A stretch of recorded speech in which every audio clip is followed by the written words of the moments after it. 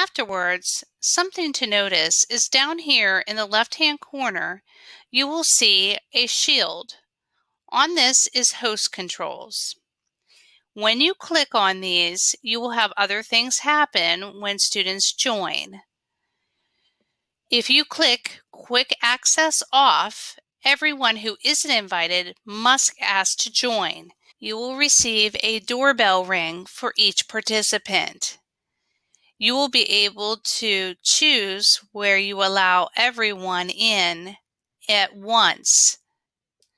Also, you get to decide whether people can share their screen or send chat messages. During the actual Google Meet, this can be toggled on and off. If you choose to start this at the very beginning where they do not have this option and then later add to the chat, you may do that.